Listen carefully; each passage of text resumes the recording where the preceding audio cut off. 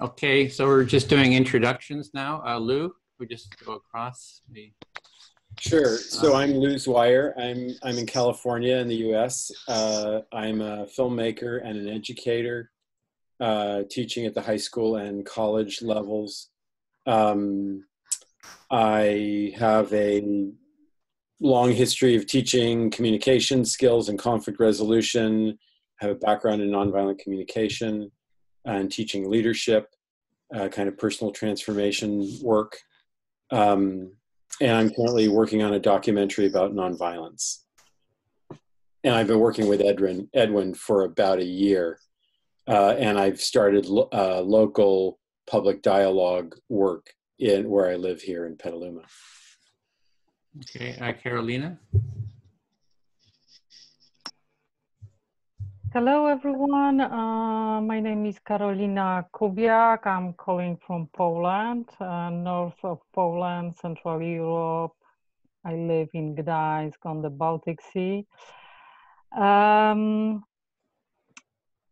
I can say about myself that, well, I'm one of the Edwin team. And I am politically engaged in some left side of the political scene in Poland with nonviolent methods, nonviolent means. And actually, I just began cooperate with Extinction Rebellion here in Poland. In our city, there is a group, and we're starting right now our actions. Okay, thanks, Paul. Hi, everybody. I'm Paul. I'm from St Albans in the UK, just north of London. I'm heavily involved with Extinction Rebellion. So from the beginning, just helping out with the citizens' assemblies, people's assemblies, and I've been involved locally and nationally in the UK, involved with an organisation called Thinking Box, which I founded 6 years ago, which runs local deliberative sessions and gatherings to talk about things of importance, but also we have a pillar of emotional growth. So very often talking about empathy and having those kind of conversations there. And that's something that we've always had the dream of scaling and making available to everybody, which obviously I'm working with Indra and Sam heavily with the Future Democracy Hub, which is one of the things that we're creating to try and get what you're doing and what we're all doing out into more wider circles and get those conversations going. It's very exciting stuff. So delighted to be here meeting you. It's so cool that we've got people from all over the world. How cool is that? Very much. That's me. Sam? Yeah, hi everyone. It's really nice to be here. I've been talking to Edwin off and on for about a month. I'm an acupuncturist. I'm based in Suffolk in the UK. My relationship with Extinction Rebellion really started in February and then went to London. It was quite life-changing. Had the opportunity to get involved and quickly joined a team with Indra and Paul, and that's been really fantastic and very exciting. And just getting to know all these incredible tools that are out there for bringing people together, which I really feel so much that it's the right place for me to be working, and also I feel a great sense of hope and optimism when I work with this stuff. So it's really nice to be here. Great, thanks. Indra? Hi, so I'm Indra Adnan, and I am the co-initiator of a new political platform called The Alternative UK. And I'm working together with Sam and Paul for the Extinction Rebellion, designing these future democracy hubs. And my own background is that I'm a journalist, and then I've been trained in conflict transformation, but now I'm also a psychotherapist trained in the human Gibbons model of emotional needs and emotional capacities. So I'm very interested in the big picture of emotional needs being at the core of a new politics, actually. Okay, Bill? Yeah, my name is Bill Filler. I'm in Northern California. I've been working with Edwin for about a year. Right now, lately, I've been going out to farmers market and nearby in Davis, listening to people. and I really enjoy that. I'm a former special education teacher dealing with at-risk kids for incarceration or hospitalization. And over my 37 years, I've learned the importance of listening and making people feel heard, and how that's transformative to their behavior and their outlook on the world. And I want to spread this so that we all can benefit. Okay, thanks. April? I'm April. I'm based at the moment in a beautiful blue sky, sunny West Wales, and it's noting because it's normally raining here, so blue sky on a solstice is very beautiful. I've been involved with Extinction Rebellion before it was Extinction Rebellion. I was part of Rising Up when it began. I have been woven into it since it started, and I am the external coordinator for the conflict resilience team, of which there are some other people here from that team, somebody else who encouraged me to come along on this call. So thank you very much, and I'm interested to learn. Great. Thanks. Carrie? Hi everyone, I'm Kerry. I'm based in London. I've been sort of circling and hearing of the things that Edwin gets up to for a few years, and always appreciated and enjoyed the culture of empathy initiatives. I set up my own project called Empathy Injection a few years ago. My background is in nonviolent communication, and looking particularly at working with conflict and building systems to deal with conflict. So I've been involved with Extinction Rebellion in setting up a de-escalation initiative for the major actions, and also working with April in conflict resilience as well. And really, as we kind of look through the range of options that are up for people when conflict happens, I'd really like to see empathy circles as one of the options that people can turn to. I see it as a very sustainable form of working through conflict. So curious to see how we get on today. I won't be able to stay for 2 hours, so I'm just sort of naming that now. At some point I'll need to go and cook dinner. Okay, thanks. Roz, is it? Hi, yeah, Roz. Firstly, just to apologise, I'm on a train that I couldn't move. So if I pop in and out of signal, just carry on, and I'll just be silent and listen mostly to avoid disruption. So I'm in the southwest in England, and I've done a lot of organising for Extinction Rebellion here since October, and then national part of the affinity group support network. My background's in facilitation, and I've had an interest in nonviolent communication for a long time, and now have wonderings about nonviolence and Extinction Rebellion, and what it might potentially look like to have a central work circle just looking at nonviolence in all its kind of depth and overarchingness. So that's a wondering that I've been chatting a bit with April and Kerry about. Okay, well, great. So for this meeting, there's actually I should have put that in earlier. There's a link to our Google working doc, and if you're able to access it, you can always use this. This is the central repository for this project, and it's on, our agenda is on page 5. So I thought for this meeting, if it works for everyone, we have 2 parts. So the first part, we would do an empathy circle to actually practice it for about 45 minutes.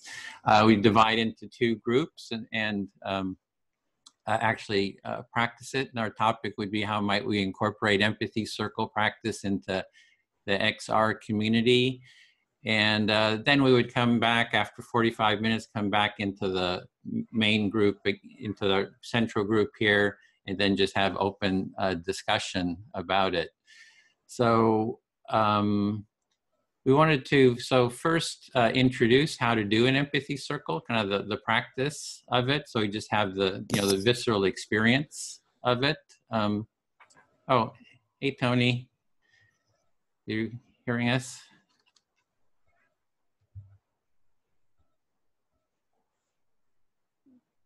Do you hear us, Tony? Hello. Hi. Can you hear me? Yes, we hear you. We just hit Hi. that introductions. If you'd like to give a short introduction. Hi, sorry I'm late, guys. I just came from a meeting. I'm Tony. I'm not really sure. I'm not ready. You carry on and Okay, we'll carry on. So does that sound okay? Just we'll start with that, with an introduction. Does that get a thumbs up, or I guess it. Yeah. Okay, great. So Lou, would you explain how to do the empathy circle, like the practice and? Sure. So typically an empathy circle, we do it with 4 or 5 people. I've done it with up to a dozen people, but the bigger the circle, the longer it takes, for everyone to speak. So a good size is 4 to 5 people. And the idea of the circle is, so there's some structural elements of the circle that make it different than just like listening to each other. So one is that we have timed turn taking in the circle.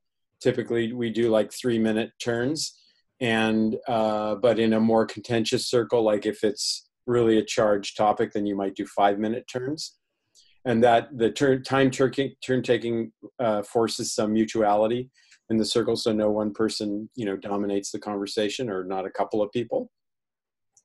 So you usually start the circle by one person volunteering to go first, and before the speaker starts speaking, they select someone else in the circle to reflect back what the speaker is saying. So everyone in the circle is paying attention to the speaker and listening to the speaker, but it's the reflector's job to reflect back what they're saying.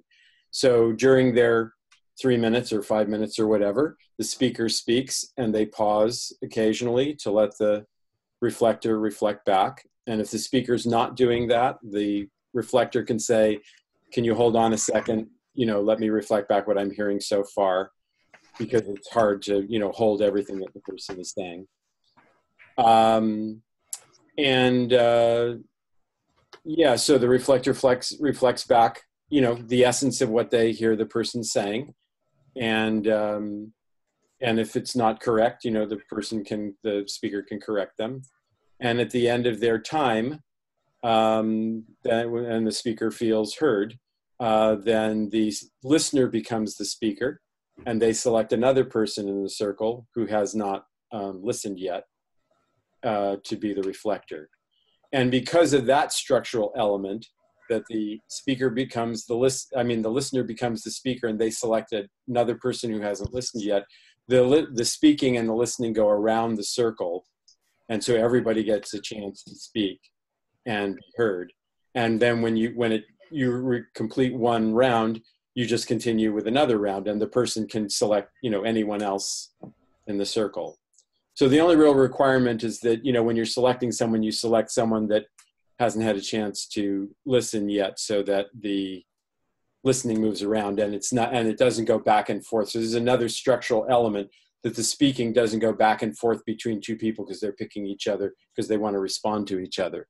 And that creates a lot of space in the conversation for reflection on what's being said and reflection on what other people want to say. And that kind of shifts the dynamic of the conversation, even when it's very charged. Usually if a circle does have a facilitator, and the facilitator's role is to make sure that the process is being followed, because people will forget the process, or sometimes people get really charged and they have trouble doing the process. And it's also the facilitator's role to interrupt the speaker if they're going on for too long and the listener is too shy to stop them. So the facilitator is monitoring that and doing that. And the other role the facilitator does is if the person's not really reflecting, if the reflector is not really reflecting, but they're responding to what the person is saying or giving their own opinion or evaluating or something other than just reflecting back what they're hearing, then the facilitator would do something about that. Remind the person what they're there to do. And if the person is really struggling with reflecting, then the facilitator would maybe do a reflection, do the reflecting as a way of modeling what we're talking about. Another important rule of the circle is a circle can have no topic, like people just talk about whatever they want to when it's their turn, or the circle can have a topic.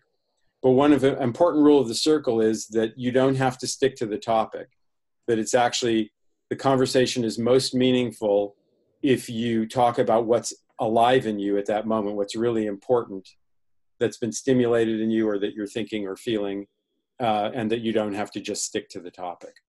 That really keeps the circle alive. I think those are the major points. I don't know if I've left anything out, Edwin, if you want to add something, or Bill. Sounds good to me. I don't know if you mentioned, I was trying to do breakout rooms here. If you're speaking, you want to pause periodically so that the person can reflect back, as well as if you're the listener, you can ask for a pause, like it's becoming a lot, to kind of remember and be aware, because can you just pause, let me reflect back what I'm hearing. So those are kind of two aspects. So we just want to kind of just jump into it and actually do it. Usually we do, this is what we would call an empathy cafe, which is, 10, 20 people, and then we divide into smaller groups. Usually we divide into groups of 4 because we want the participants to have a lot of time to speak as well as to be engaged. So there's a lot more engagement with 4, and you have a variety of perspectives. But we'll do actually a little bit bigger groups here. I think it'll be 5 and 6 for this. And then, so we'll do about 45 minutes in the empathy circle and then come back and sort of debrief. Edwin, do you think we should do 3-minute turns? Oh yeah, that's what I was gonna say, 3-minute turns because of the size of the group. So Lou will be facilitating one, I'll do the other. So you'll get to go into rooms like right now.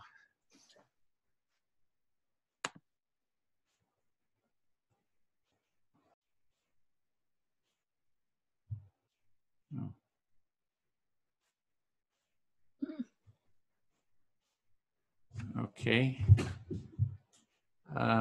So we can get started. I'll do the timekeeping, and our topic is how might we bring empathy circles into the XR, and you can talk about anything that you would like to, and perhaps someone would like to... I can keep time. Oh, you can keep time, 3-minute turns? Okay, great, thanks. So if somebody wants to start, you can speak to me, and just to model it, if any thoughts, whatever comes up for you, whatever's alive, anyone can start.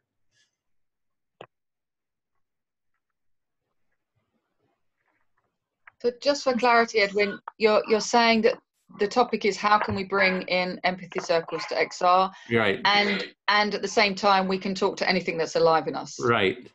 Exactly. Both. Yep. Thank you.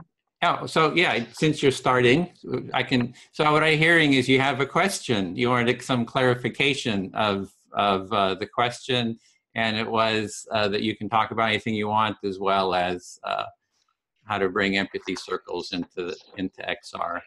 Is there more? All right, I'll go.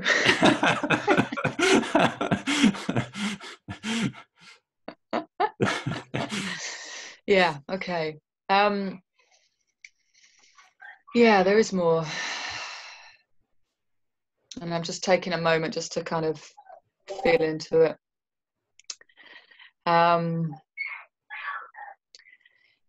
Yeah, I guess I'll stay on topic for a little. I'll stay on topic. Yeah, I guess I'm curious and wondering how to bring this practice in to local groups or to national working groups,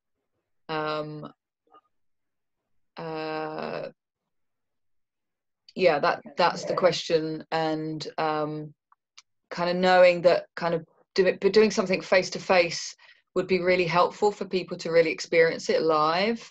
So kind of that kind of requires people to go to local groups. It requires a kind of person power to go to local groups and to you know, introduce the idea and create some space to make it happen. So what I'm hearing there is, getting some feedback. If you could, everybody could mute who's not. Okay. So you're wondering how to bring empathy circles into XR, and I'm hearing that it's you think it's going to be best to do it in person and have people experience empathy circles in person. So it's that personal connection that's going to be important. Yeah. And as I say that, I connect to some mourning in me around my personal capacity as well, because I don't have that much free evening time because I'm a single parent with a child. So just a bit of mourning in me comes up. So it's like, and what can I do? You know, how can I support this? You know, so that's just naming that as it's there. So feeling a bit of mourning because of your time limitations, and just noticing that and wanting to speak to it. Yeah, and also, you know, there's also a kind of mourning, or maybe it's more of a fear around how much needs to happen within XR, how much kind of building of systems needs to happen. So a kind of fear of a potential, you know, competition around time, and, you know, wanting to get, there's so many things that need to be discussed, and so many processes and procedures that need to be sort of set in place. It's just a fear of that sort of, you know, the work in making that happen, putting it on the table, being heard, actually, the work in being heard.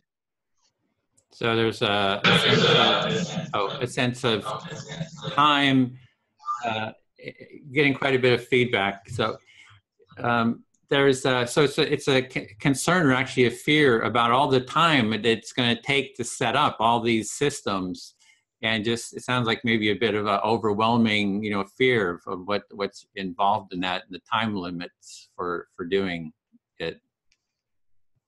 Do you feel heard? Okay, then thanks. Then I'll speak to Carolina. Just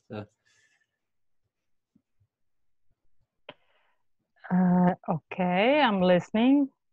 Okay. Yeah, I'm really excited about the empathy circles. So from my experience of, you know, having worked with, you know, on empathy and, you know, trying to create a more empathic society as a sort of a easy first step that people can easily engage in, I see the empathy circle as a real good practice for that. Just, you know. So let me reflect. I don't speak English very well, so I need to pause. I need you to pause. You are excited about creating, what I'm hearing you saying, that you are excited about creating kind of empathic society, and you kind of discover that empathy circle gives people kind of first step to create connection. Yeah. It's very simple. And we can do it online too, like we're doing here. Like we need to sort of build capacity to have people who are able to facilitate a circle, which, you know, doesn't take too much, but it's good to have the experience. And it can be done online, like we're doing here, is a way to start building capacity. Mm-hmm. So what you're saying, the empathy circle might be done through online applications, and as we do, and as we are doing now. And what you want to create is kind of, you call it capacity, kind of build the team of facilitators And being facilitator is quite easy, simple thing to learn. And so you think about building kind of group of people being able to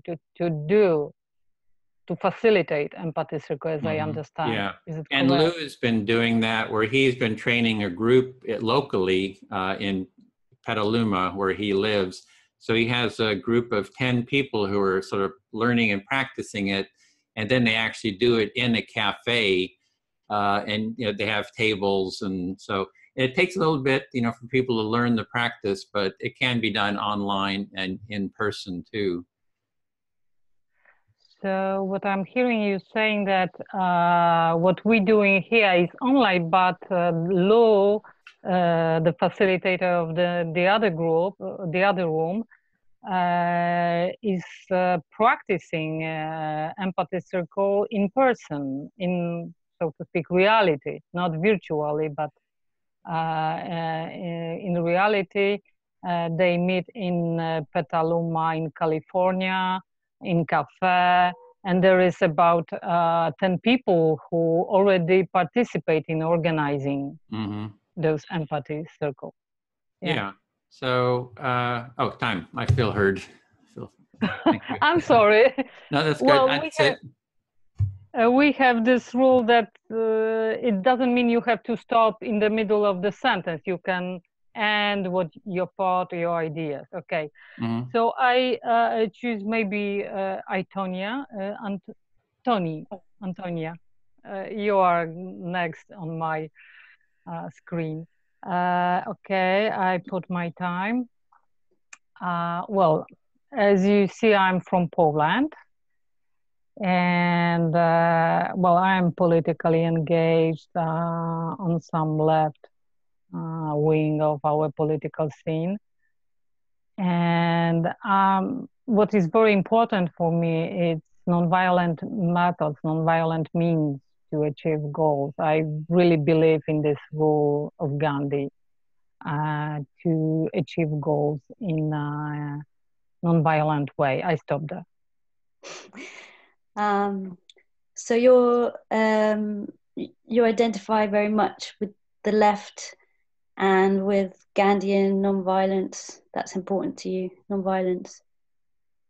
Yeah, and actually, I perceive empathy circle. That's how I got interested in empathy circle, because I see it as a form of nonviolent tool. That was what was important to me, that this is kind of method of creating connection, especially with my enemy or opponent, and the chance to communicate and to build relations. So we don't fight, we rather talk, mediate maybe. So empathy circle is for me a part of nonviolent action and nonviolent tool. That's how I see that. So you're interested in empathy circles because of your interest in nonviolence, which you see as a way to connect and communicate with your enemy or an opponent, and to mediate and to have these conversations. Yeah, and we have very difficult situation here in Poland. I feel kind of well, until I met people from Extinction Rebellion here in my city, I felt kind of alone with my thinking about political or any social activity, because we don't have in Poland tradition of nonviolence at all, almost at all. I stop there. It's a little bit quiet, actually. I was looking for the volume, but I'm sorry. Thanks.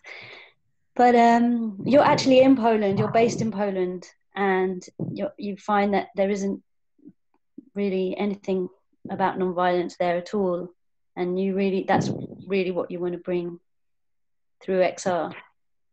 Well, I meant that there is no such tradition, a Polish tradition of political or any other sort of fight is kind of armed, violent form of achieving goals.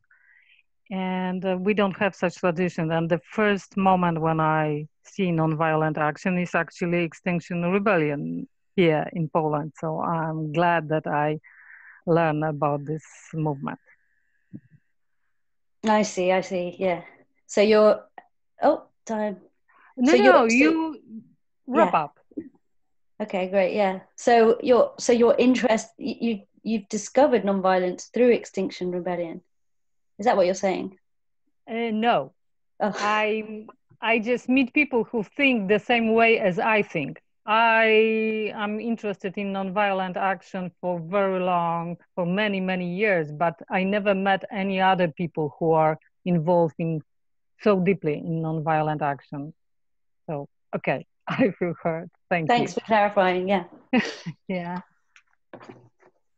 So now it's your turn. You have to choose somebody. My turn. Oh, so I guess I will choose Indra. Is that right? Yes. Yeah.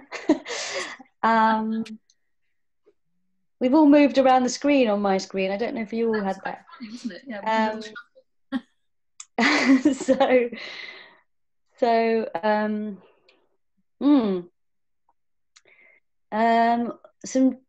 Some different ideas have come up for me since just in this circle from what I was thinking before. Just yesterday at a protest, I met someone who was talking about the aftermath of their arrest and being worried and a bit lost and confused about that. And it really occurred to me that just now that an online empathy circle would be an amazing way for arrestees to be to just talk to each other and connect with each other and discuss the knowledge that they have. So in a way, because I was also thinking of it, should I be reflected back now? It's up to you actually, Antonio, but I'm happy to reflect back. So what I heard was that, in fact, even being part of this empathy circle is already making you think things you hadn't thought before. And that just yesterday you were in a situation where you were meeting an arrestee and who was a little bit confused and worried, and you felt immediately that this kind of empathy circle would be very useful to him or her to be able to explore what he was it a he or she, I wasn't sure, was experiencing. Yeah, that's right. It was a woman, but I think it doesn't really matter. I think there's a general kind of ambiguity around what arrestees should do, certainly here anyway in the UK. And I was thinking, in my experience of empathy circles, which are the ones I've done are quite different actually from these ones.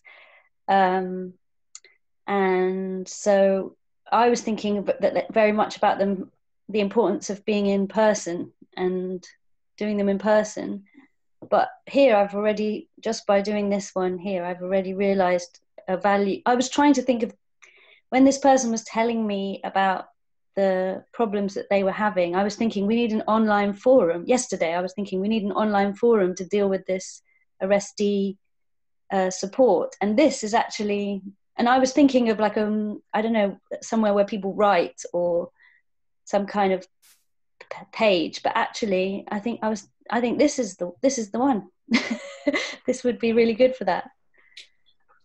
So what I'm hearing you say is that until now you felt there was some ambiguity for people who have been arrested and wasn't quite clear what they should do, perhaps with their feelings as well as practical actions.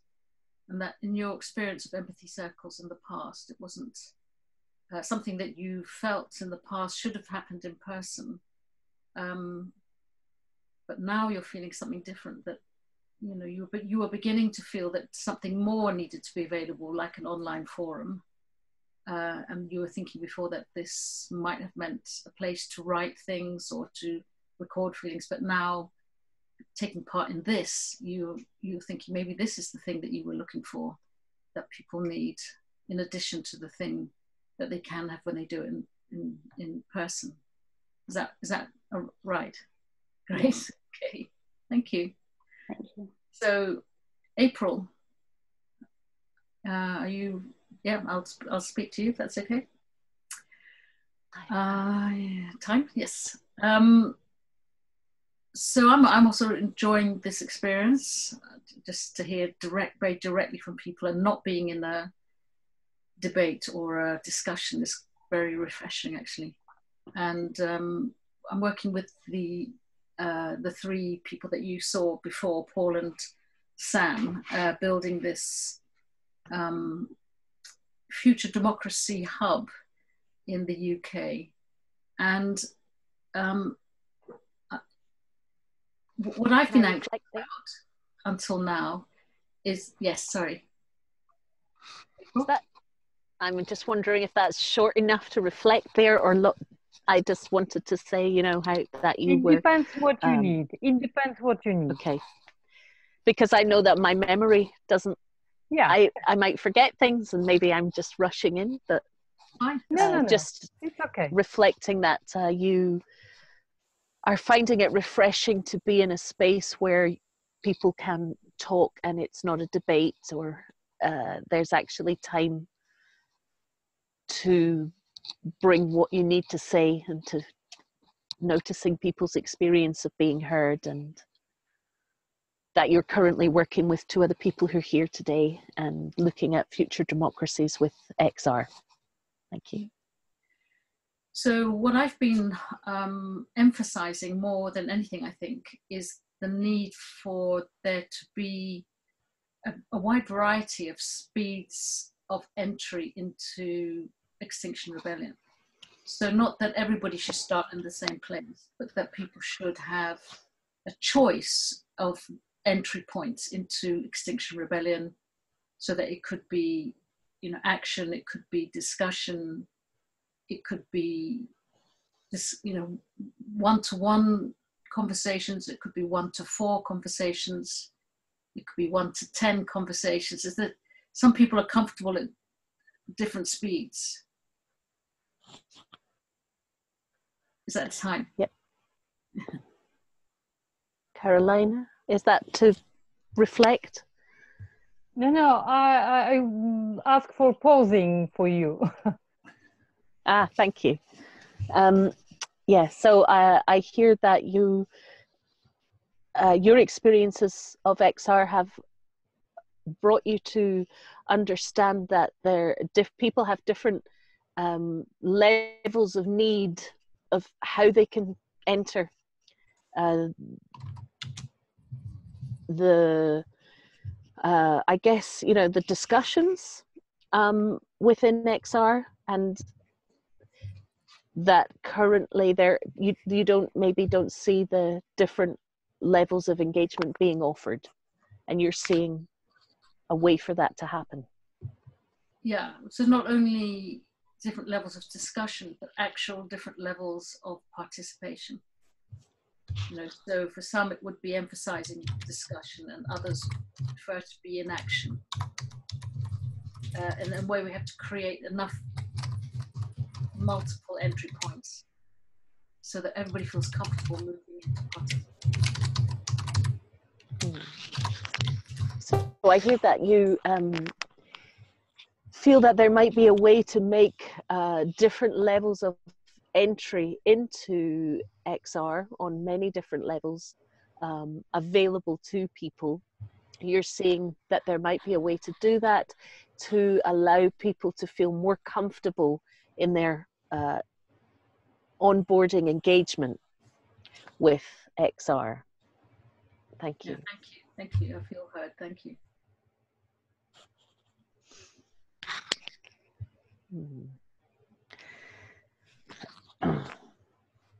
April, your turn.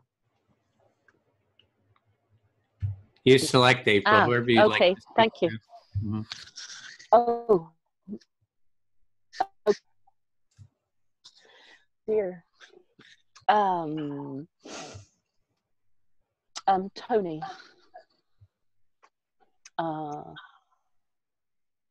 Doesn't it?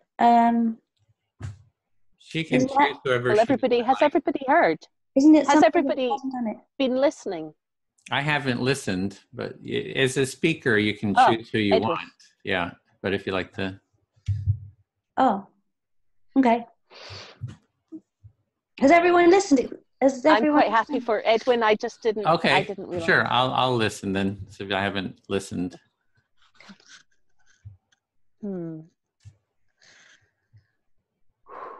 Oh no, I have listened. It was Carrie who hasn't. Yeah, so actually, if you wanted to make sure everyone had a turn, it would be Carrie. Yeah. Thank you. Okay, Kerry, that would be lovely. Thank you. Right.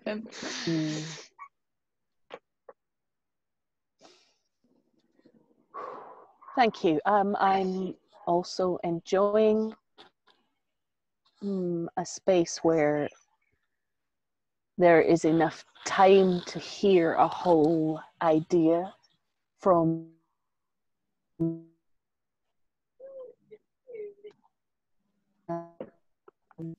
I am not rooted in MVC and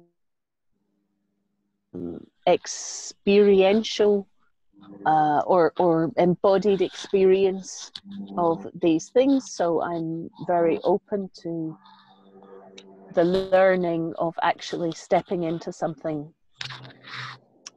and trying it out. So shall I step in and reflect you back there? Thank you. I think I heard you say that you're enjoying the space to be able to hear a speaker full thought or something like that, you said. And although not rooted in nonviolent communication, you are enjoying the embodied practice of exploring this, something around embodied practice. Yeah, thank you. And I am, you know, right in the depths of kind of reaching for lots of different ways, pathways almost like Indra, but for people to engage with conflict or with whatever arises before conflict, you know, the discomfort. And so I am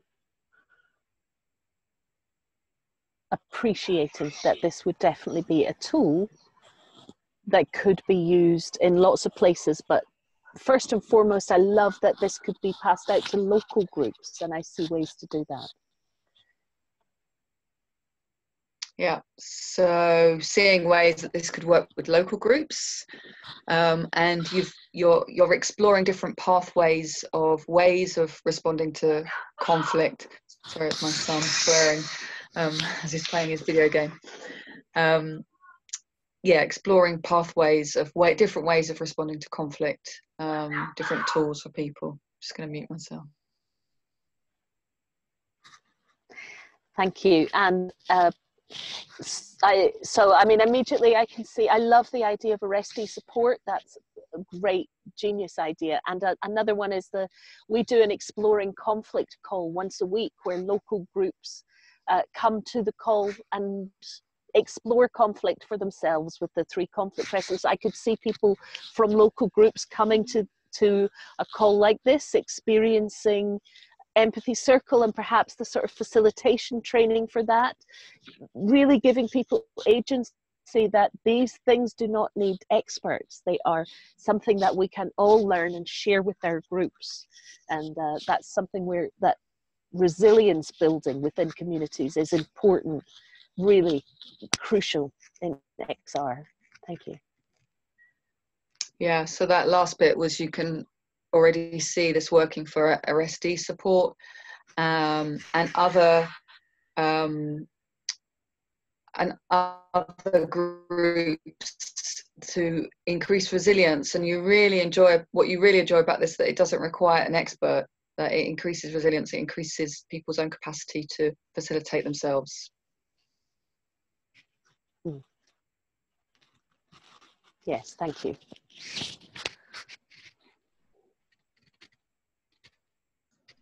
Okay, I think that was time. So Carrie, you're up. Your turn to select someone. I've already spoken. We keep I think going. we're done, aren't we? Yeah, we No, just keep it going for the time allotted. So we have but another. have you spoken, Edwin?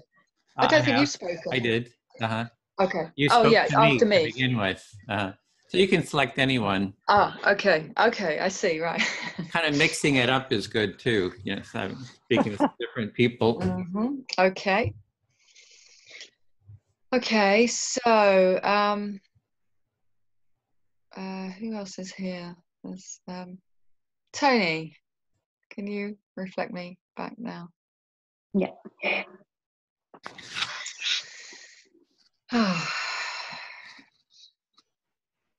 So yeah, I'm noticing, and as we settle into this practice, an appreciation and a growing sense of possibility, hearing people's appreciation of the format. So you're, I'm hearing that you're appreciating the format and you're appreciating other people that are appreciating the format. It's growing from the practice. It's developing. Yeah, and it gives me a sort of sense of possibility and of hope, actually, by hearing that other people's appreciation of it. Yeah, and that gives you a possibility, sense of possibility and hope. Hearing each other. Yeah. So I'm also enjoying the idea of, specifically offering this to certain groups, like, we've talked about arrestee support. I can see some potential there, which I'm excited about. So you can see some potential of offering this for arrestee support. And maybe some other groups. Yeah, and other groups, yeah. And what else is there? Still I'm not quite sure how we can bring this into sort of national working groups as a practice. So there's some questions there about introducing this as part of the working practice of working groups. Still some questions there. I'm not quite sure how that works, because in a way I don't know enough about how working groups are currently operating. So I don't have that information, basically. Yeah, so you're wondering how this can be brought into the national working groups, and without knowing enough about how they work already, it's very difficult to even think about how we can help with that or apply it to that. And I'm also having a kind of imagining of, when the next big action is that there are loads of little empathy circles happening all over the place, like in Parliament Square and on Bridge, or whatever, wherever we end up being. But I could just imagine it. I could just imagine it happening. And I'm also remembering a little kind of empathy circle that we had, Tony, which kind of helped us integrate the momentous things that happened, particularly on the bridge. So I'm remembering just how lovely it was just to kind of integrate and just kind of speak and be heard. And there were 4 of us there that did it at that time, something similar. So a very sweet memory. Yeah. So you're remembering the experience we had where we did something very similar, and how helpful that was in the middle of an action, the big international rebellion, and because of that, you're also imagining future actions where we could where there'd be empathy circles happening all around, and it would be just part of the rebellion. Yeah, and I have a sense of how crucial for kind of well-being it can be that, you know, I have that as part of my practice, so I was doing that all the way through the rebellion, but not everyone is. So I thank you, Carolina. I imagine it could be hugely helpful to embed this as part of you know, future rebellions. Thank you. Do I reflect back now or not? Yeah. So really just what I'm hearing is just really how this practice of yours, you're really hoping and imagining that it could become part of all of our practice, and it could be a useful way for everyone to regenerate and help themselves and each other in the way that we did it in the past.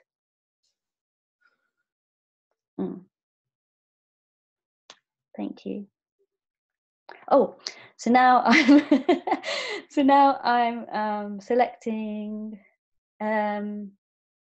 April. Would you like to reflect more?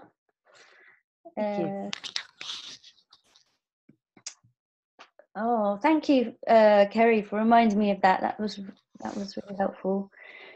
What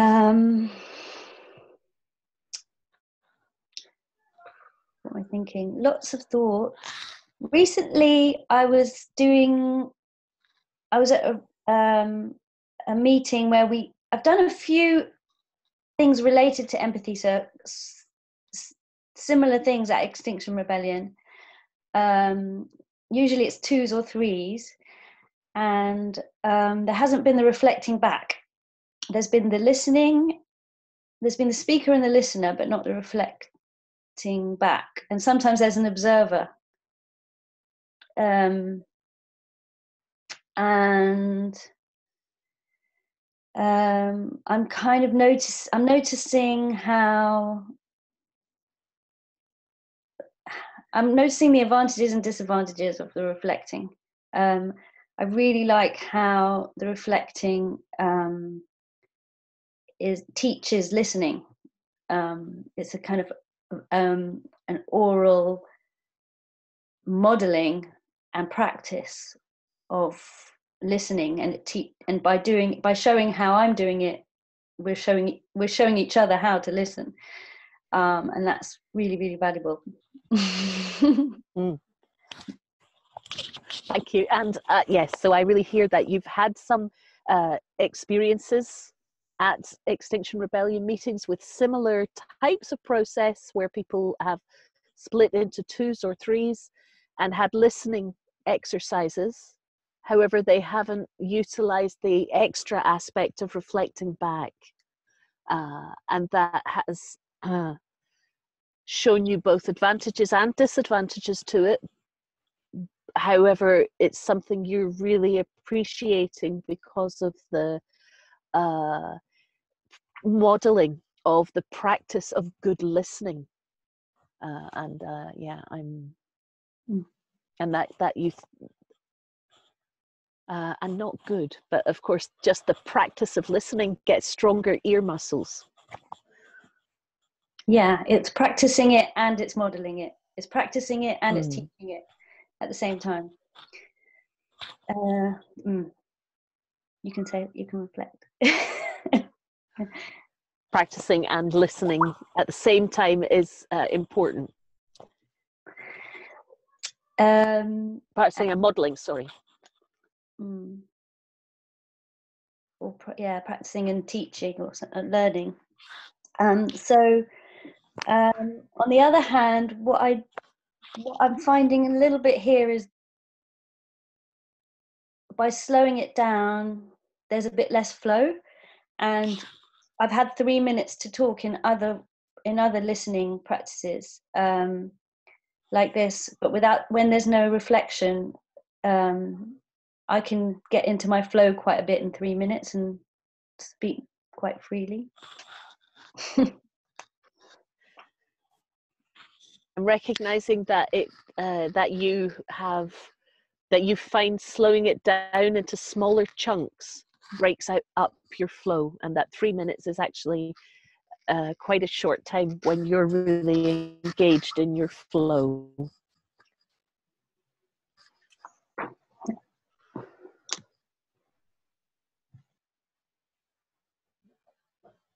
Do you feel heard, Tony?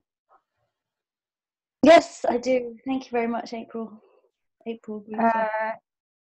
Edwin, are you there? Because I'm you here. are close. I'm here. We have time, I think, for one more, another 3 minutes. April, if you want to speak, then we'll join the larger group. Okay. I would ask Carolina to reflect. Okay, I will try. Thank you.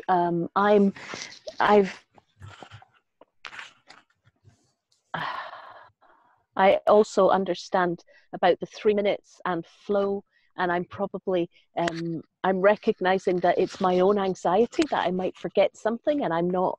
And this is probably the sort of anxiety that rises in people, that they've got to somehow reflect back right. So this is something that might come up for people: is are they doing it right in reflecting, you know? And it's only the practice and experience that allows that. Thank you. Would you pause? Would you pause? Okay.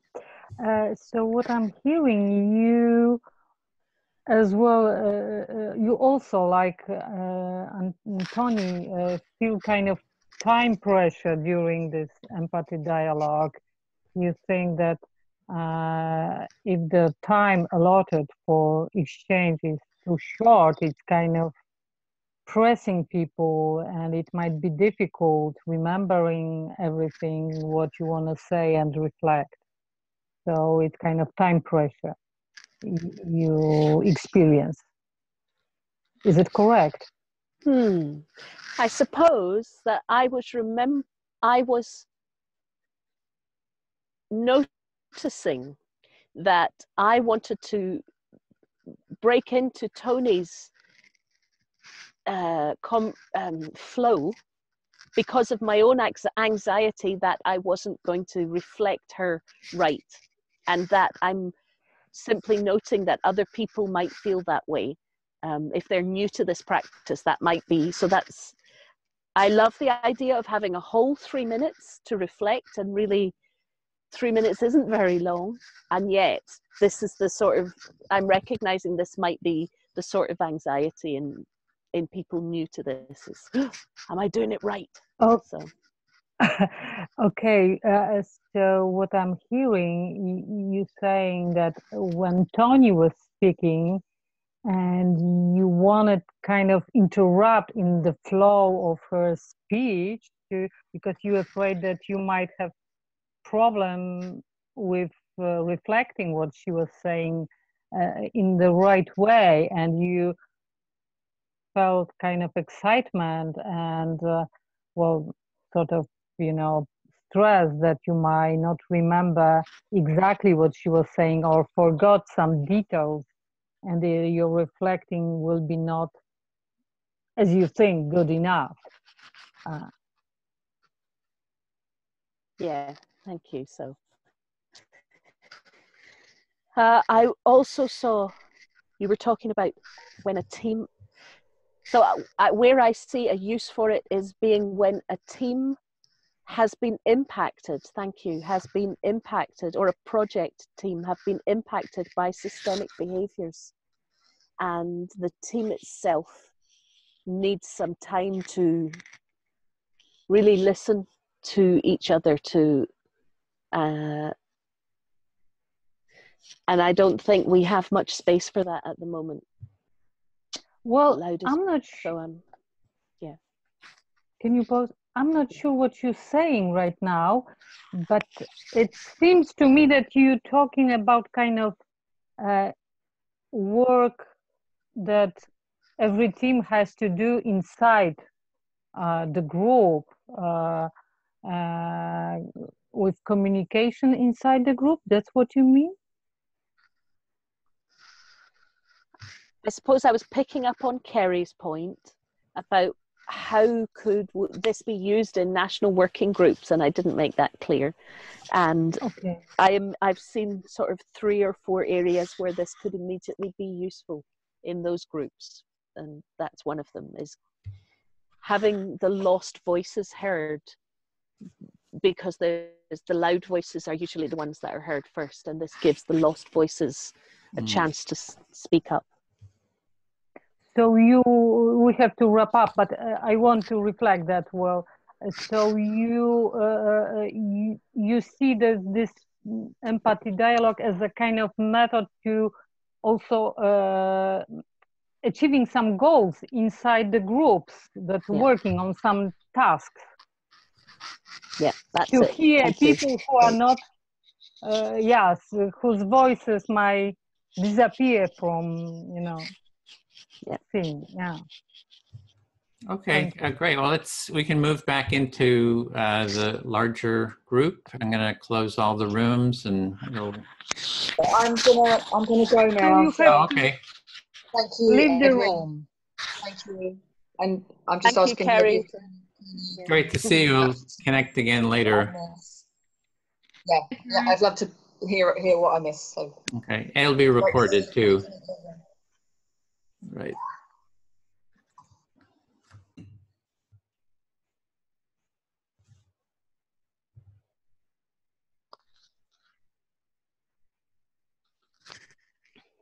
Okay, did I close all the rooms?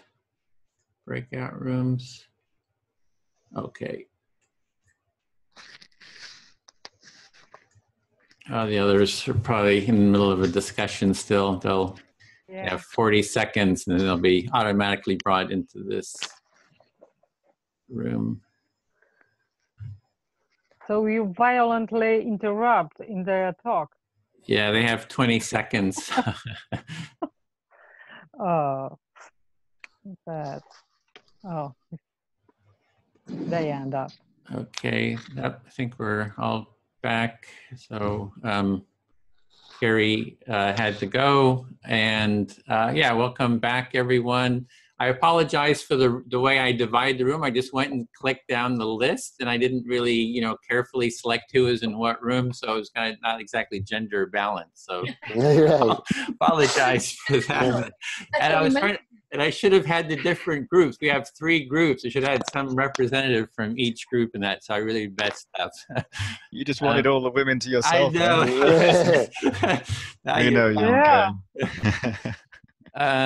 So, and the other thing is usually when we do these empathy circles, we go for 2 hours. So this was just a little bit of a taste. Like it's usually the first hour. It was mentioned, you get to have a bit of anxiety about the practice. Am I doing it right? And that sort of kind of gets, settled in the first hour. And then the second hour starts going deeper and gets more familiar with the process. So before we go in. We usually do that for 5 or even 6, 7 minutes. Yeah, and not the times is 3. more. It's not 3 minutes. We did 3 minutes because we were kind of a larger group. We usually go 5 minutes at least in general. So you can have different times, 3 minutes, 5 minutes, 10 minutes, or no limits in terms of the time, depending on the situation. Perhaps if it's a very conflict-oriented, there's a lot of conflict, you do like less time so that because everybody's just like chomping, really chomping at the bits to be heard. So smaller times are good. So let me just go over before we go into hearing what your feedback is on the practice, having taken part in it. So the part of this was to build a project team, to bring empathy circles into XR. We, as you mentioned, for bringing the practice into the Future Democracy Hub, you wanted a document, which we've done. I'm working on a video right now, so we'll be able to add that. We have an 8-hour facilitation training, which is already online, and there's videos of it. So anyone can watch it, as well as we can hold those trainings. And this was our first, sort of working group, empathy circle. Our empathy team, we have a Bridging Political Divides group. We've been meeting every Wednesday to bring the political left and right together. So we have topics like pro-life, pro-choice. We have people who are conservative as well as, you know, liberal or progressive. We bring them together using empathy circles to discuss this. And so we've set the next 4 Saturday meetings to be on this topic of how do we address global warming. And so we're already, you know, kind of setting up, you know, focusing on the climate change topic for the next week. We can also set up some other online trainings, you know, for XR. And so we can talk about those that are specific. And, you know, I think, Sam, you had mentioned that you're going to be doing trainings with the Future Democracy Hub. So we can, you know, talk about that. And so that's just the start. So maybe we could just go around. If everybody wants to jump in, just how was that as an initial experience? And just share any comments without reflection. You don't have to reflect.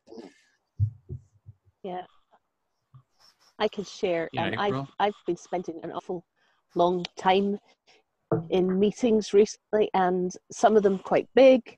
And I don't know if it's, you know, what I've been educated into is I find it really difficult to break into highly energetic spaces where people are, you know, rushing in and talking.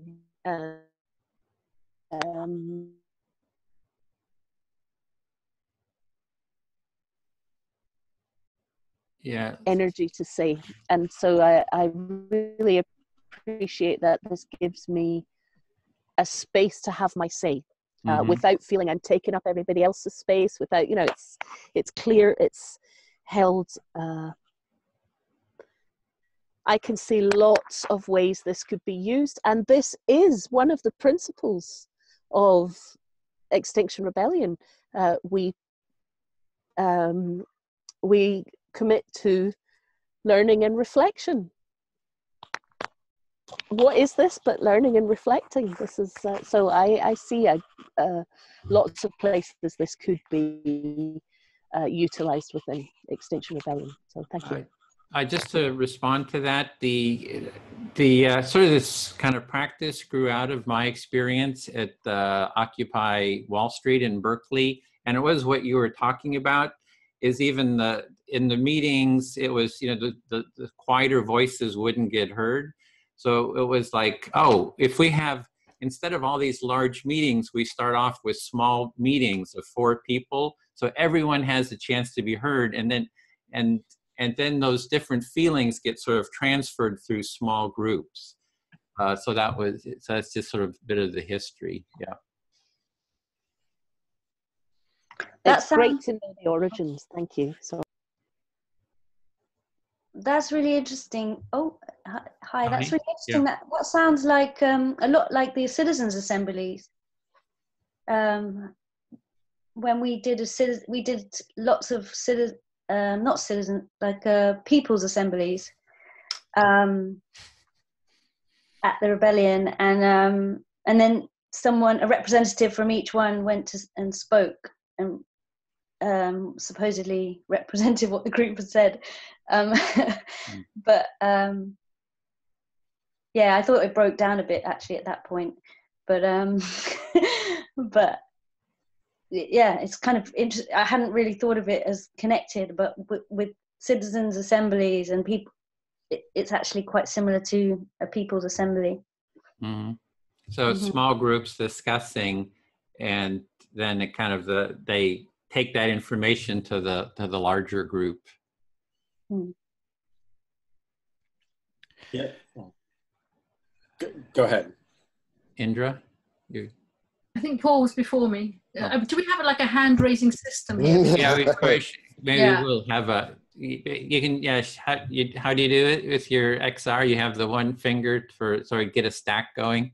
No, I didn't have my finger up, so. Okay. So I imagine. Go for it. Okay. Yeah, I enjoyed the experience. If you don't mind me reflecting back some of what you said Antonio, because I experienced the same, which is, it felt to me a little bit like, I remember when I was once in Japan and I had an interpreter, and every 30 seconds or so, she wanted to interpret for me. So I never quite got into the flow of what I really wanted to say. And there's definitely a little bit of that for me. But I also see the necessity of it, because it's a mutual thing, isn't it? The listening and the reflecting back is two people having an experience, actually, not one. And it's for both of them, actually. So I kind of accept that, but it is a little bit, it's also quite difficult, I think, to get into the flow of what you wanted to express if you stop every 30 seconds or 40 seconds or whatever it's necessary. So that's just one thing. And then my question to the group is, if people are expressing, but there's no discussion, where does it go after that? Because in a people's assembly, as Tony says, there's supposed to be a report back of the discussion, which is not the same as this, it seems. This seems to be a standalone experience. Is that right?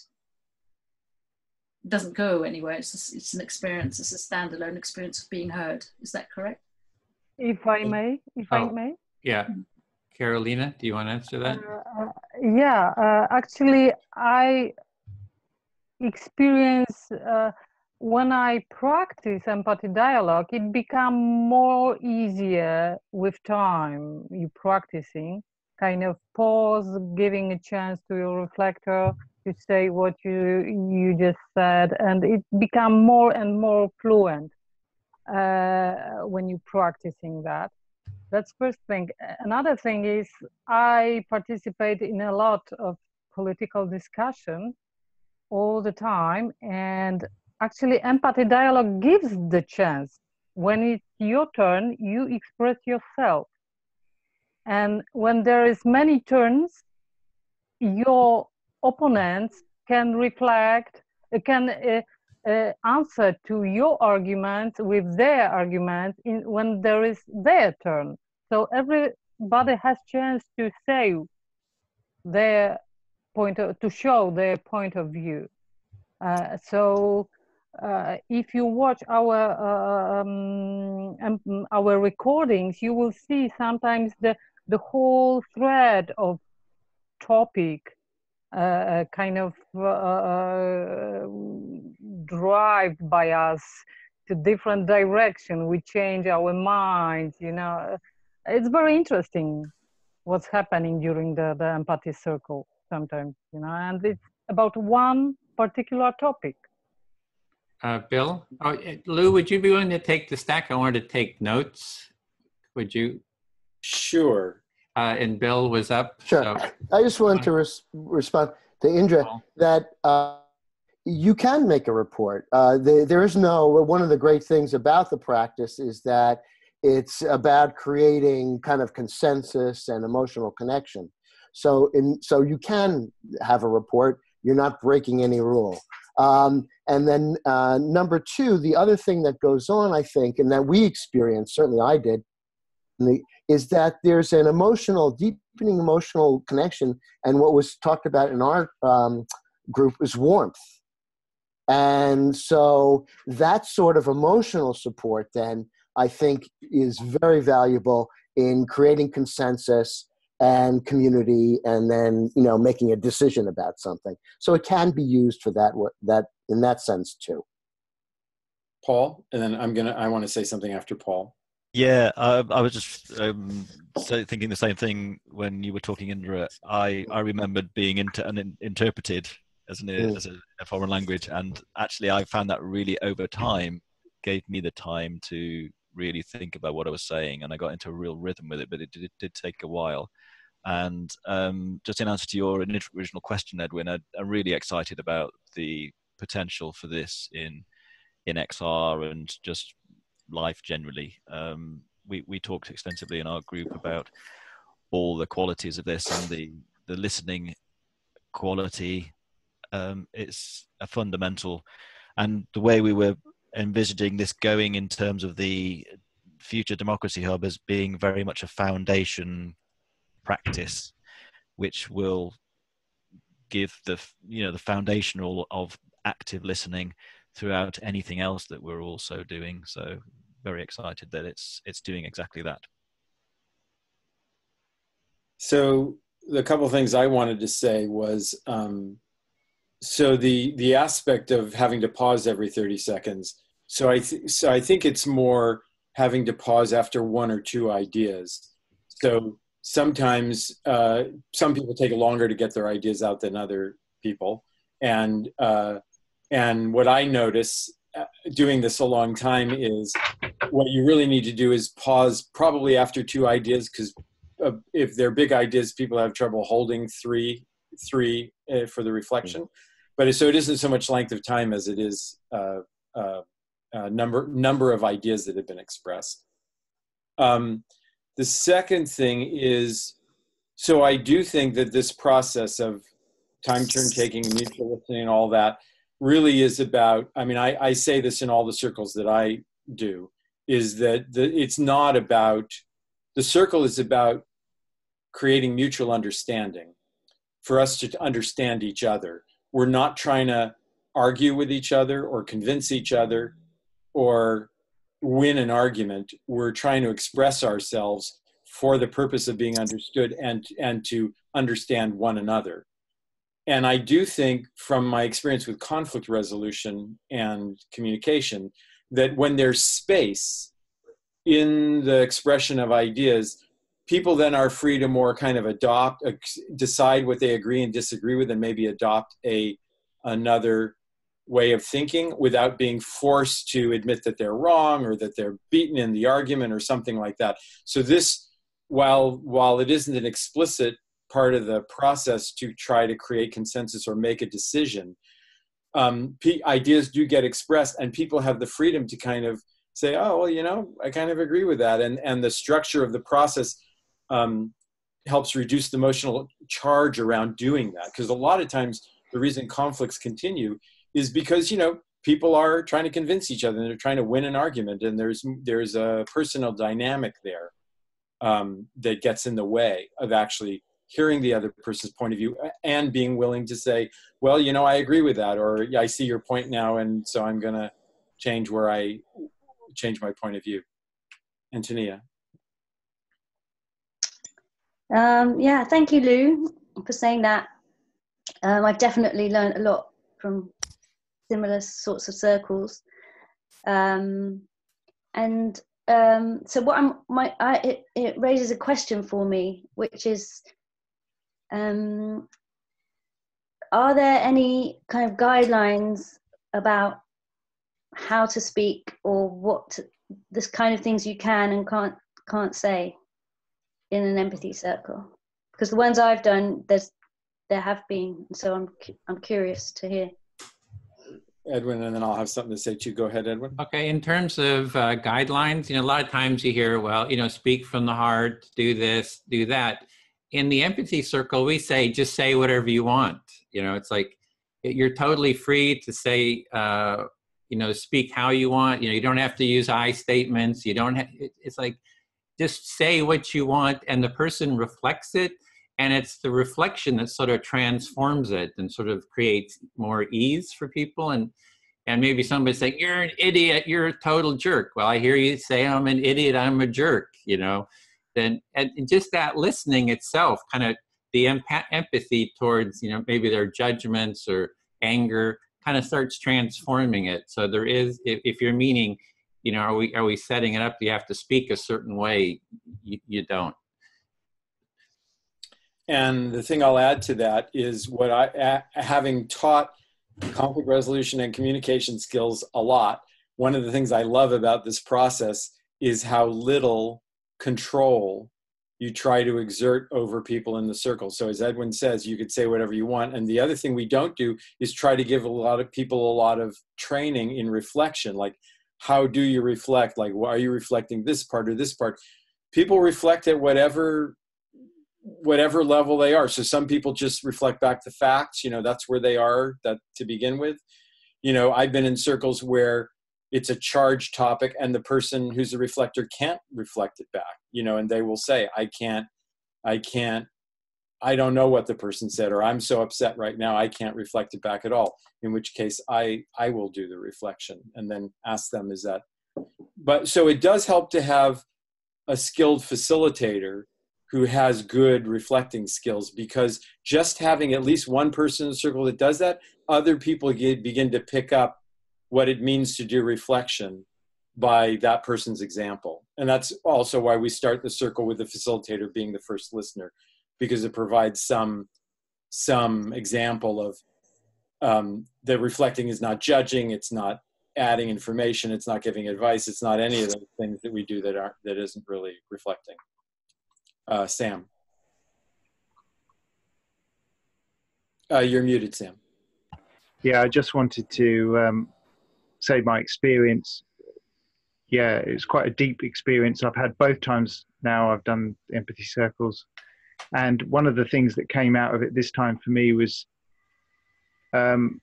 just how much better my words sounded coming from someone else in a way. And it was just the feeling that what I just said had made sense to someone. And that gave me a simultaneous feeling of being heard, but also of it swelled my confidence. And I really like that. The feeling that this could give tremendous confidence to people who need to talk, who need to be heard, and to have a voice in a difficult, maybe in a very difficult environment. Paul, and then yeah, it's a question really about the people who've done it a lot.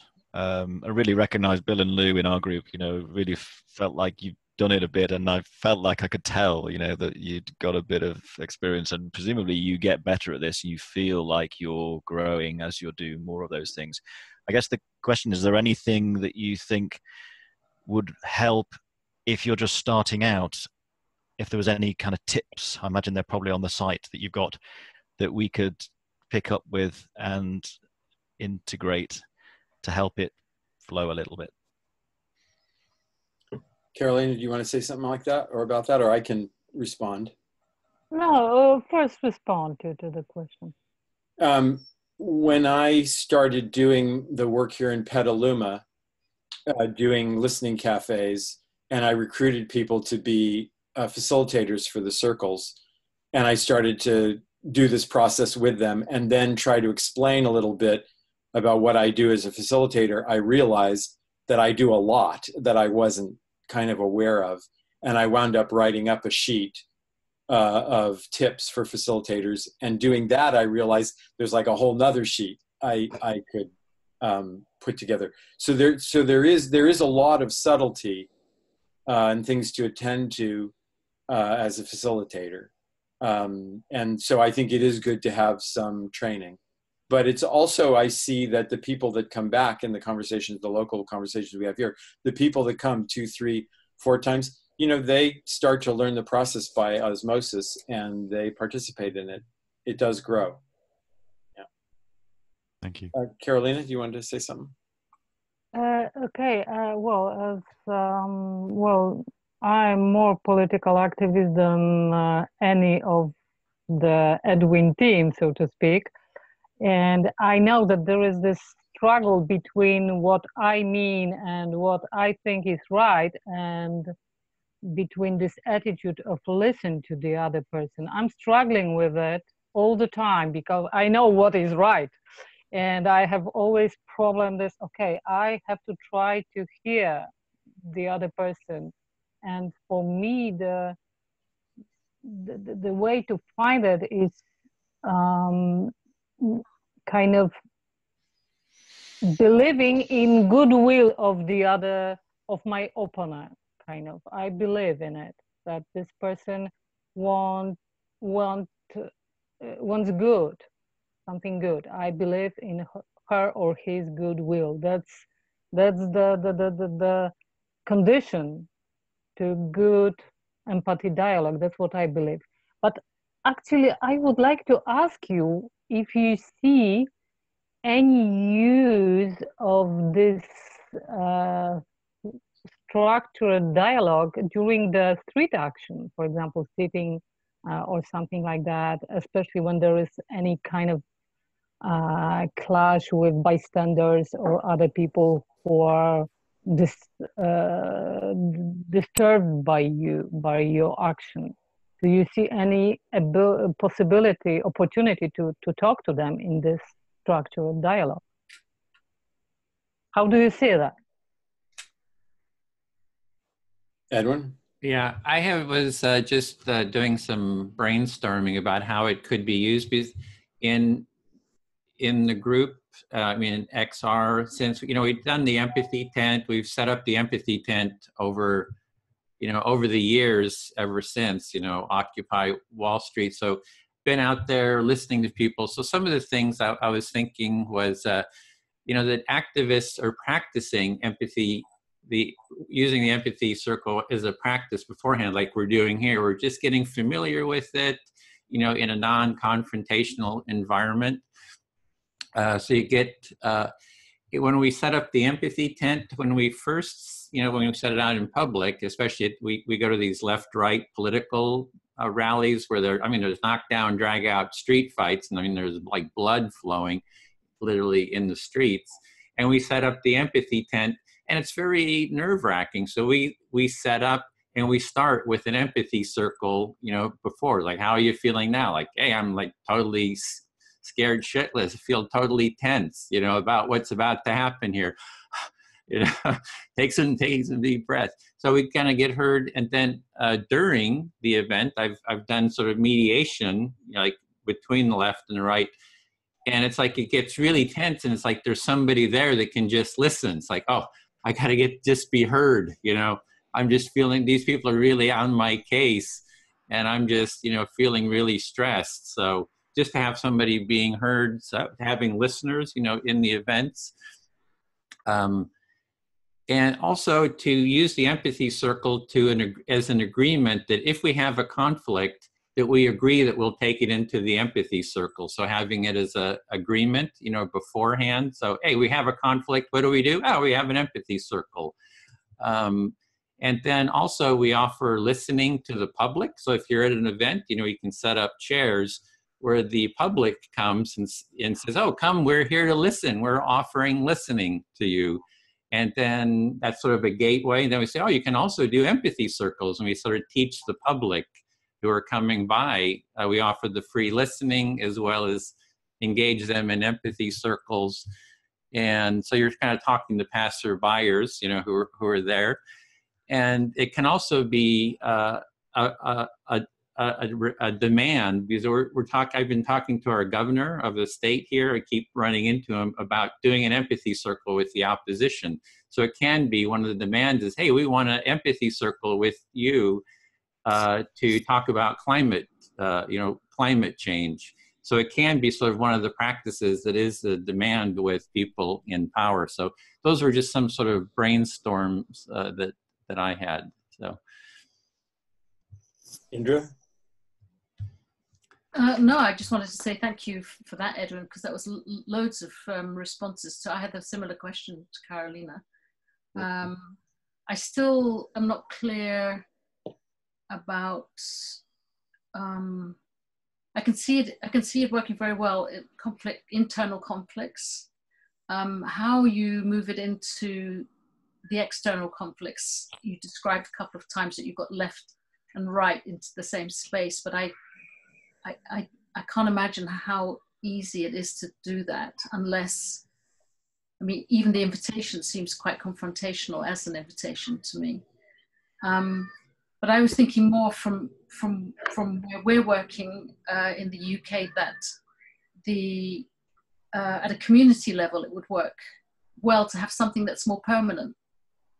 So to have, I like the cafe idea, that there should be empathy cafes where you can always go at any time during the week to have bigger or smaller conversations, because in a way that's where the environmental crisis can meet the democracy crisis.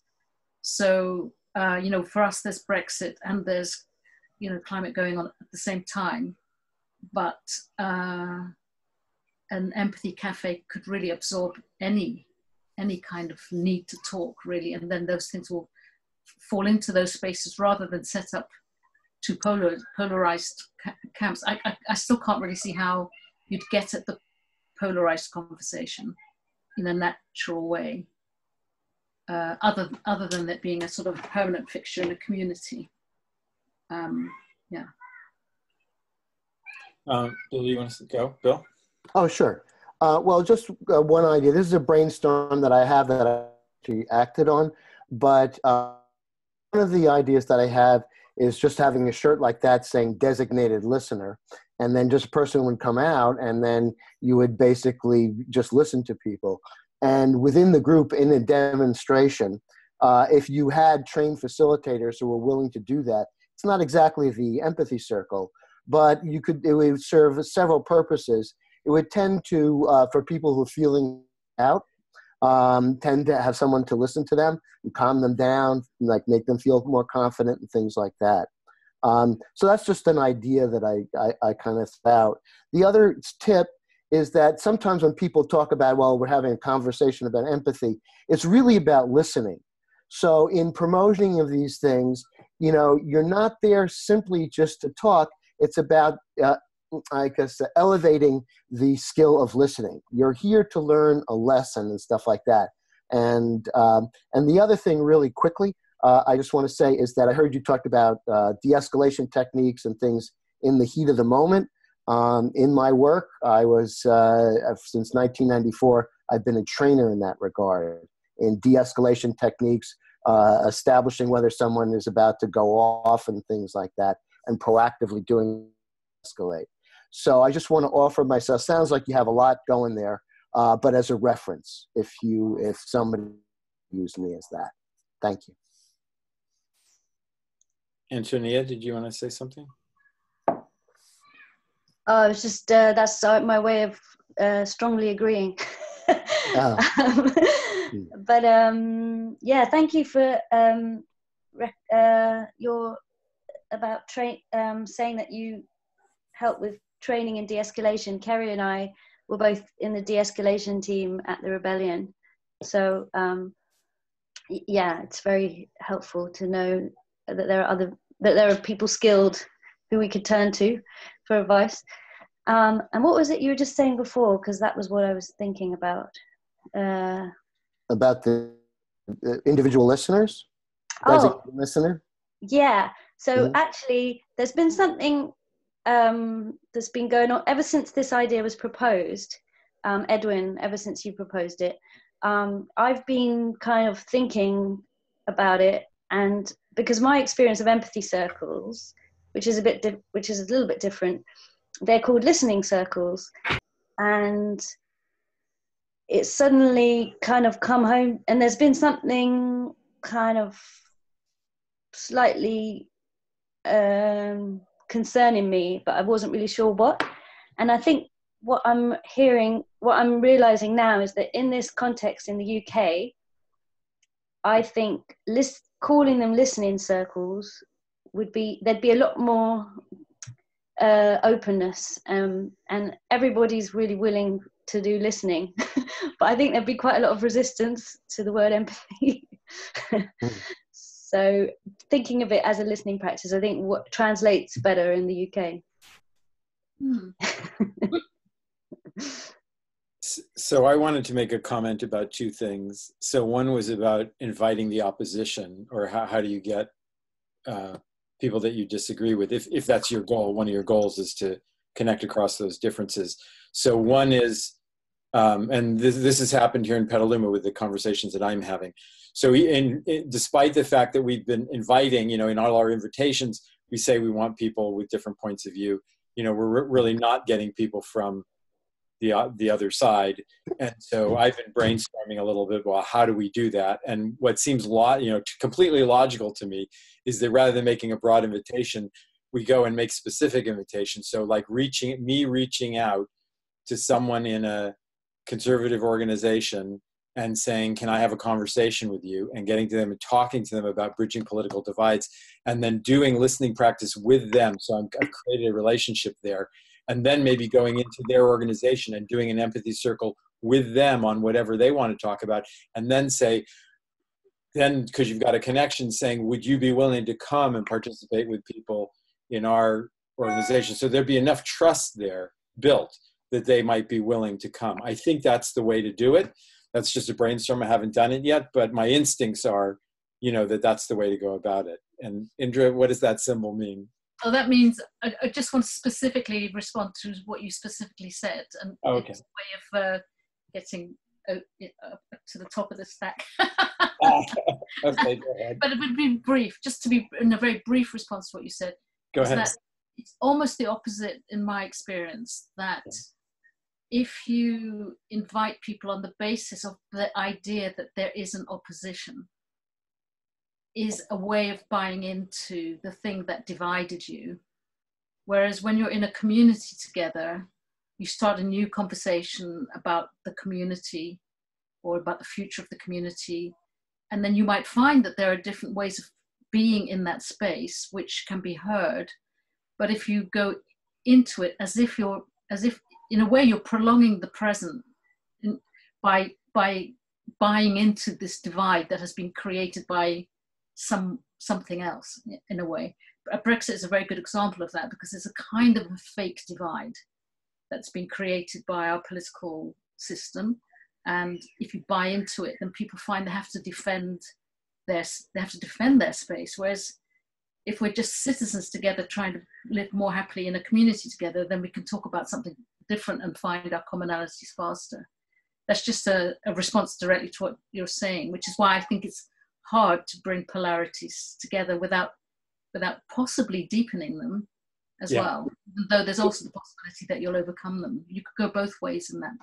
Yeah, so I really appreciate you saying that. And to the degree that it points out an unconscious bias of mine that I'm seeing the other as the other or an opposition, I'm grateful for that. But what I am saying is that I recognize that there are people that I would like to be part of the conversation who are not, and I'm not in regular contact with them. So how do I encourage them to participate? It's not so much actually that I'm holding them as the other, because my nonviolence training teaches me not to view them that way. And so I would not be approaching them as the other, but I do recognize they're people that I don't have contact with. So how do I reach out to them? How do I find them, communicate with them, invite them? And if I invite them and they don't participate, how do I respond to that? How do I help make a connection with them? So, yeah. But it's very interesting what Indra said, because she kind of shift our focus from dualism of relation to kind of diversity in unity. It's interesting. If I understand you correctly, that's very interesting. I like it. Edwin? One thing that we have done is actually reach out to the different sides. So we've held some empathy circles with the pro-life, pro-choice side, and actually went to some pro-life events, and then developed connections and invited some organizers to these empathy circles. We also went to the Republican convention here, as well as the Democratic convention. So have been reaching out. But for the last 20 minutes, maybe we could talk about what are some next steps to do. We now have every Saturday for the next 4 Saturdays, we'll have an empathy cafe that we're trying to get the word out, which will be just it'll be a 2-hour practice of the empathy circle practice, which is just sort of a public event. And just wondering if there's one thing is like topics, like how to frame topics that would engage people, and 2, is there some specific, I know Sam, you had mentioned maybe doing some trainings or something through the Democracy Hub, or is there some empathy circles that would be specifically helpful to what you're doing that we could have, besides the Saturday ones, and we could schedule and facilitate those? So, yeah. Paul? You're muted, Paul. Thank you. just before I answer that, just wanted to recognize that question that you raised, Lou. I think is one of the key questions of our time. How do we reach out to the seldom heard and the other, the other side, as it were, and that's an ongoing inquiry for all of us, and it's exciting that we can share and learn from our experiences on that. In terms of rolling this out, there is, obviously the trainings that we've got planned for the Future Democracy Hub once it gets launched are exactly what we're doing here. Basically, we'd like to give people an experience of those things, so it's an obvious thing that we just present this as an offering, and you guys can come along and facilitate, or we can have a go ourselves. I just think that would be just an obvious thing to do. And then the thing on the questions, with these kind of conversations where you're bringing lots of people together, the question is really valuable. If you get a really good question, good topic, it can make a big difference. And one of the things that we've been exploring with is what's most relevant and interesting to people in the movement at the moment, because they're the first early adopters. They'll be the people coming along first, the people who are already involved with XR. And we've had some thoughts about what might be, for example, what are typical questions and challenges you get asked as a member of XR, and how do you answer them? Those kind of things.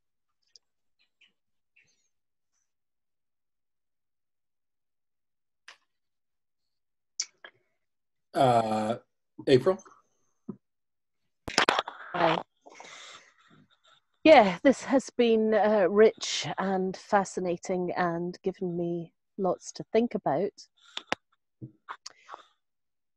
One area, one of the roles that I have in Extinction Rebellion is I'm a guardian. I'm on the guardianship circle, and that is a small group of people who are kind of holders of the origins of Extinction Rebellion. We were all part of Rising Up before it began, and we are just trying to keep hold of documents and systems and the way the organism is evolving, trying to make sure that things stay within the values and principles that that Rising Up came up with. And I tell you, it was a tortuous process that I wasn't involved in, but other people in the guardianship team were involved in writing these values and principles.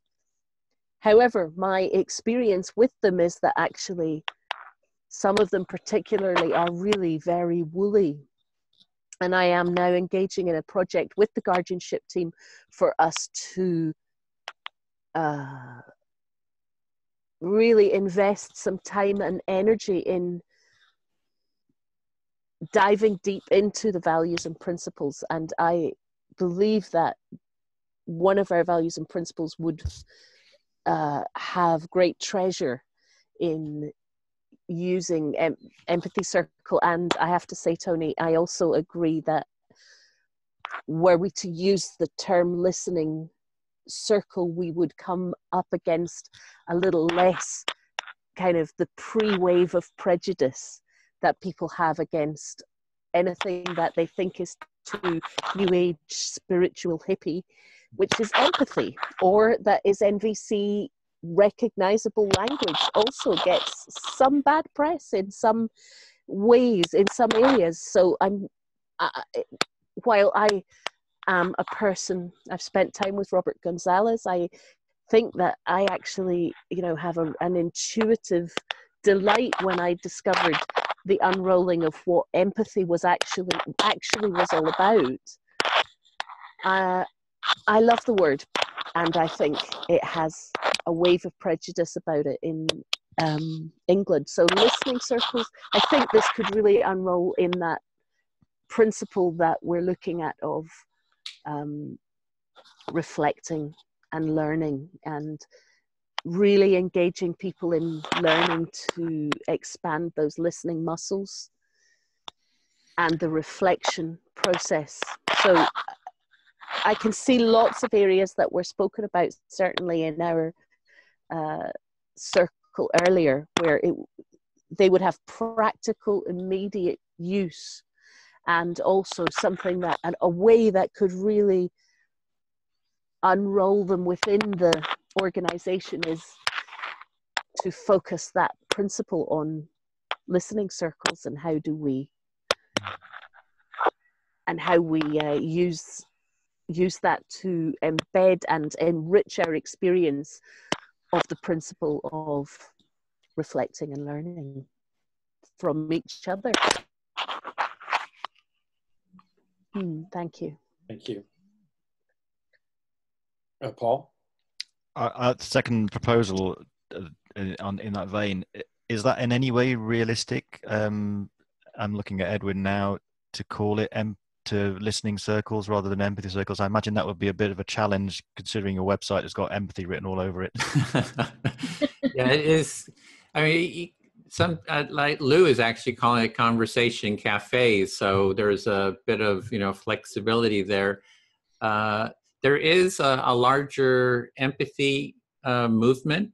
So there's really, I mean, there's a huge amount of books, coming out about empathy. So in one sense, it's about, even though the culture is maybe not quite there yet with, recognizing the term, it is good to, it's having the experience. Like in my family, I tried to have talk about empathy with them. They couldn't understand. Then I mediated a conflict, and it ended with hugs all around.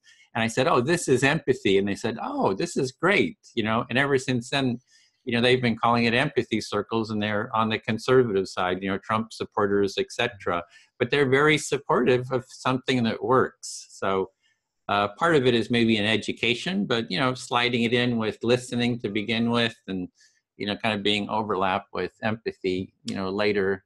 I think there's something about the term empathy that's kind of the most accurate of what we're trying to do, but, kind of making it accessible is being empathic too, right? So.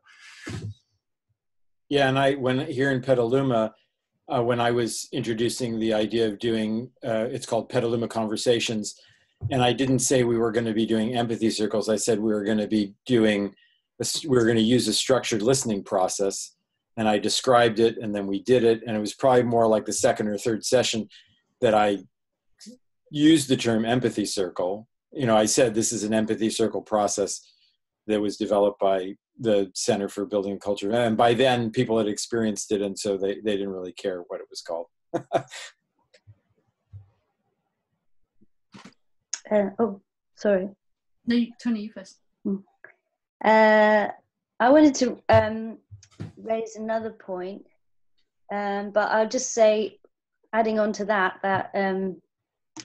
I think we can call it different things, and in the moment, I think there's also a real value of emphasizing the term listening in itself. I think that's also a really, really helpful word, because we talk a lot about free speech and talking, but we don't talk that much about listening.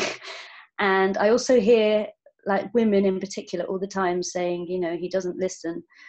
And I think it's kind of like, what is listening? And, what people have different ideas about what listening is in itself. So just practicing listening as in that way is an interesting exercise. But what I wanted to talk about was I'm still kind of slightly struggling to figure out how I can use empathy circles in the spaces that I'm in XR. I'm trying to imagine like an empathy cafe. If I wanted to just sort of set one up in any of the spaces that I'm in, I still can't really picture how I might do that. So that's. Can I say something? So I actually wanted to say this earlier when people were talking about, what about, so it's one thing to hear everyone, but what about if the group wants to make a decision or something like that? And I think you can do that by having an empathy circle, and then you could do a round. So you could do a round on the questions or rounds on what people are thinking, but then you could also do rounds on what are people's ideas for what to do about this. And then you could collect those. So you can change the question that's in the circle to have different phases of the circle. And so that I think would work. I think Indra has had something too.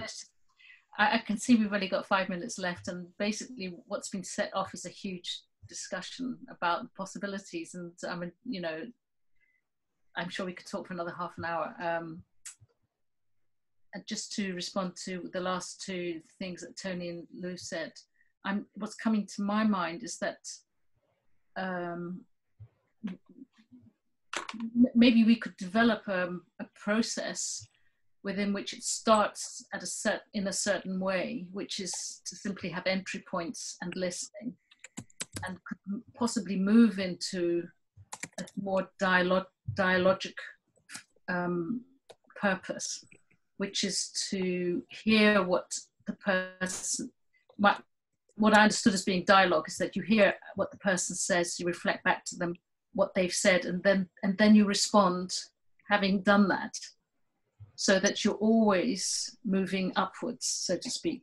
There's something about holding your ground, which to me doesn't necessarily lend itself to conflict transformation or even resolution. Can we design something around using this as a tool, but then moving into stages of discussion which might end up with some form of transformation of that space? That's just a question I'm putting in there. Maybe that's something you've already done. I think Bill had something, but no. You're muted, Bill. I just want to let you know that I put my email in the chat in case you want to use me for a resource, so you can contact me. And the only other point is that I think the core practice is really flexible. And it's almost not, the main point is not the issue, but the feeling. And there are many ways to get to that feeling of community and support. And if you're doing that and you come out of it feeling that way, I think you're doing it right. Okay, so I think that the part I wanted to add, Indra, was that the empathy circle practice is sort of a gateway practice. It's an easily reproduced, easy to start with practice, but you just keep adding. It's sort of like a foundational container. You can add mediation skills, you can add nonviolent skills, it can be a gateway to citizens' assemblies or people's assemblies. There's facilitation skills that are based on this, processes like dynamic facilitation. There's a nonviolent communication. This is kind of like the beginning step for going in a lot of different directions, but we're trying to just focus on this one little first step and sort of mass produce it as widely as possible, because it's easy and good place to just kind of get the ball rolling. And then anybody can kind of do it. Anybody can take it home, so that's kind of the part and so taking it into action, there's a lot of tools for, creating actions and steps and schedules. And it's actually a gateway to the whole human-centered design practice. If you're familiar with, I see XR has a large part of design in it, from the design community. So if you're familiar with human-centered design, empathic design, design thinking, that this is like, again, a first step for the whole design thinking process, which is immensely powerful and, for problem and innovation. So I would like to see how it might be intertwined. Intertwined, you use this word, intertwined into any process, and to see it intertwined in the process, different processes. It would be interesting to see how it works in different situations.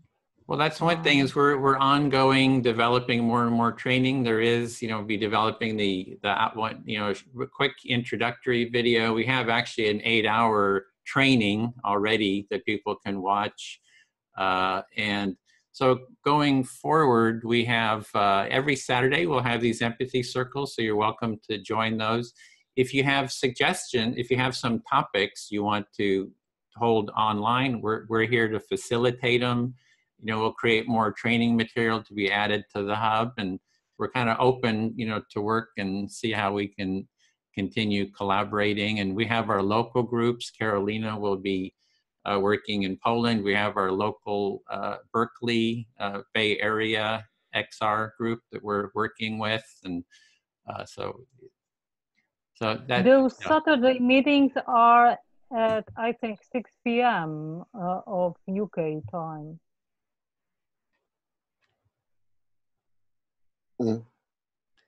Something and then we also have a facilitators training on Saturdays after. So we start at 10 a.m. Pacific, 2 hours, have a half-hour break, and there's a 2-hour facilitators training, and there's links to all that. So yeah, so that's kind of the gist. I want to keep us on time here too. If there's any, I think that might be a good spot. I'd just like to say before we go, I really enjoyed meeting you all, and I love what you're doing, and I'm here to support you if I can in some way. So I'm just scared we didn't let our guests to talk much. Feel like no, some did. We're talking too much. And we can see if there's any follow-up meetings as well, to take next steps. Sam or Paul, if you have ideas, or Indra about next steps, let us know. Yeah, my mind is exploding with possibilities. I'm curious of it. Yeah, that settled a little bit. Okay. Maybe if we could go around and everyone could say one word before we go. I'd just like to hear from everybody something. Very grateful. Okay, thank you. I just start to watch a lot of video clips from UK, from your XR UK. Among them, podcast made by Paul. And I'm really curious what you will do with that tool. Warmth. Excited inspiration.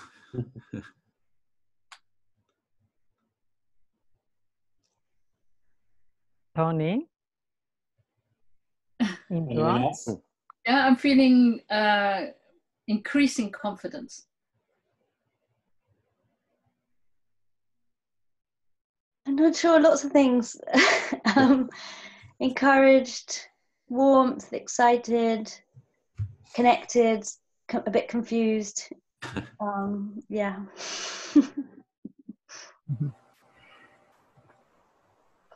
Yeah, again, just really, really nice to have that feeling that comes from meeting new people and realizing there's such I don't know, intelligence and commonality, and it's very nourishing. Thank you. Thank you all. Paul? Sorry, I'm being a bit cheeky. Can I ask Tonia, we didn't hear where you were from and what your role in XR is. I'm curious.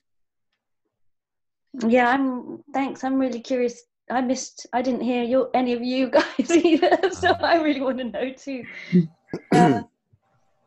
I'm someone who doesn't really like to speak first. I'm in London, in Hackney, which is a pretty big group, but I'm part of the de-escalation and non-violent communication group, and also doing performance stuff, actions, and regen. Doing I'm trying to introduce regen into everything, all sorts of things. Yeah, it's quite a bit. Thank you. Sorry for being you want to put your email into the chat box, and then you can maybe join some of our conversations? I'd love to. Thank you. Yeah. There's also the Google Doc that we have. Her emails there. Okay. Yes. So, Thank you. and the rest of our emails, contact info's there. So, okay, well, great. Well, thanks everyone, and we'll keep the ball rolling. Thank you. You have to keep growing the movement and the. Okay. Thank you so much. I just Thanks a lot. safe chat. Thanks, guys. And I'll Thanks, post everybody. and I'll post the Yeah, video too, and I'll send you an email with the link to the video.